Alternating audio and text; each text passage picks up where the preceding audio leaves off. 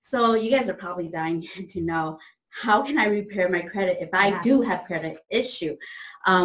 One of you, if you guys been here listening to us, you guys probably know what that number one thing is: to pay your bills on time. Yes. To pay off debts and keep balance low on credit card and other revolving credits. Applying for new credit accounts. You guys, don't, when the stores offer you a 20% discount to open up a new card and you're trying to build your credit, please don't open it. Right. It's not a deal. 20%. If you're carrying a balance from one month to the next, it's not, and you're getting $20 off on that $200 purchase, it is not a good deal if you're carrying the balance. So don't get the card. Right.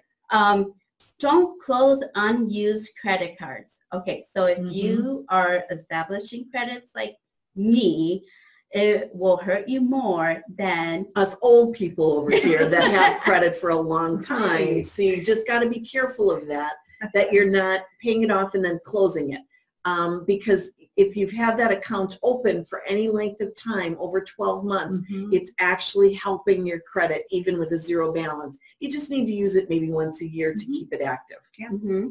Don't apply for too much credit. Know that all inquiries are hard inquiries, and they will stay out on your credit bureau for at least 2 years.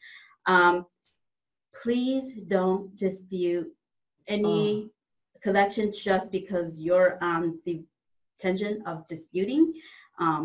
What happens with a dispute is some people will go out and they will just take their credit bureau and they will put in a dispute, which they're arguing the bill to every single lender that they owe money to. That's going to hurt you because that's not a true dispute. You only want to dispute those bills that are true inaccuracies on your credit bureau. So a true inaccuracy might come into play in pause culture. Everybody has the same names. So a lot of times they'll track incorrectly at the credit bureau level. So if that truly isn't your bill, definitely, do a dispute on it. Yes. But in my culture, so we might have juniors and seniors. Yes, that's right. So sometimes the parent doesn't have good credit and it's reporting on to junior's credit bureau. So in that case, that would be a true dispute. That's right. But just to go out there and just dispute everything, it's not a good thing. It ruins your credit. Yep.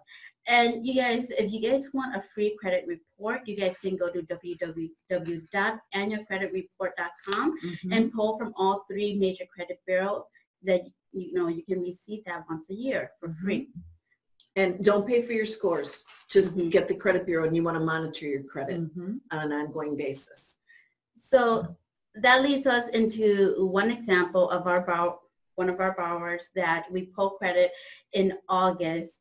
And as you can see here from the 3 credit bureau, and then again in November, and you can see a 67-point jump from Experience, 57-point jump from TransUnion, Equifax, 63 points. What was the difference? Because from my understanding was that one medical collection and everything was the same. That this person had really good credit prior to. She had one medical bill that went into collections pretty recent, right like July of 2019. And that one collection hit her credit bureau by about 67, 70, 60 some points. Okay. What we told her to do was to call that collection agency. She had the money to pay the collection. She called that collection agency and she asked them to pay what it would take to pay to delete this off her credit bureau. In other words, remove it in full. Normally, if you just pay off a collection, that'll just report as a zero balance, but the collection, that hit of a collection will still remain out in your credit bureau. Paid to delete, they're actually physically removing and pretending like that collection never hit your bureau. That's what happened in her case. So she did the pay to delete. You always want to talk to them, get it in writing before you give them any money to make sure that you've got something to hold them accountable. and then ask them to delete it off your credit, remove it entirely. I had one man that came into me, I pulled his credit 1 year, and he came back about a year later and he said, okay, Peggy, I'm ready. Let's pull my credit again. And I'm like, whoa, you know, he was in the 500s and he had a ton of collections out there. And I pulled it and all these collections were gone. And he actually got them deleted off their credit bureau. So Sal, going back to your question, if a person pays the collection in full, it will only report as a zero balance unless you do this. Yeah. So this is huge. Another thing I wanted to just quickly mention with pay to delete is I want you guys to understand this woman had a very low balance. I mean, we're talking less than $400 that she needed to pay. She probably paid less than that, and then they also deleted it. So we're not talking thousands of dollars worth of doctor bills that affected her. We're talking one bill below $400. So moving on, you guys are probably wondering, now how long does it take to rebuild my credit score? There is no quick, easy fix to this, you guys. It all depends on the reason and making your payments on time. Delinquency and public record will stay out on your credit report for 7 years. Bankruptcy will remain for 10 years and inquiries for 2 years. So we're going to stop for just one thing that I do want to bring in, sorry about that. Yeah, no problem.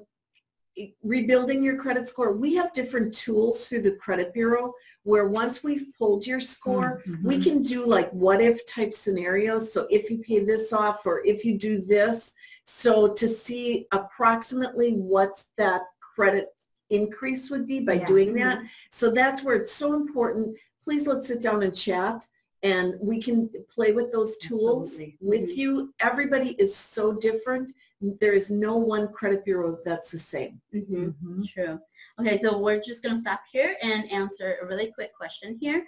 If you have any questions, feel free to reach out to Trish at 920-457-5626 or email her at trish.toutloff@cibmmortgage.com.